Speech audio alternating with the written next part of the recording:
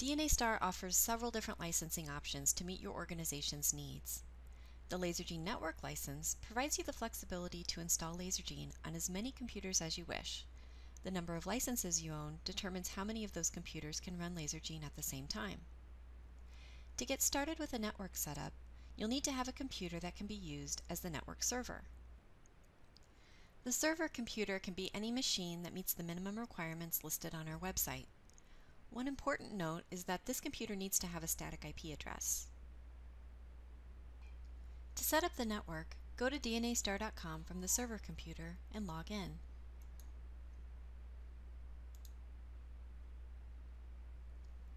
Then select the appropriate Windows or Mac license server installer for download.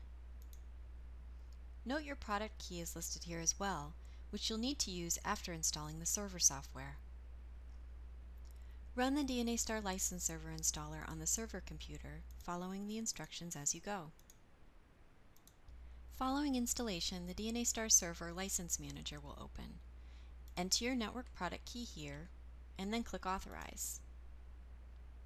Your network server is now set up. If you ever need to reauthorize the server, just open up the DNASTAR server license manager from the Start menu.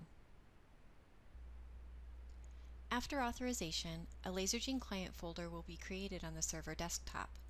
This folder contains several files, including client installation instructions and a text file with the server IP address.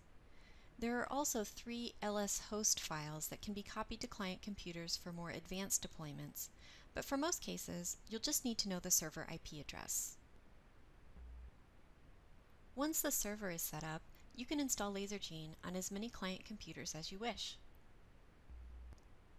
To do this, download the Lasergene client installers from our website, then run the installers on the computers where you want to run Lasergene.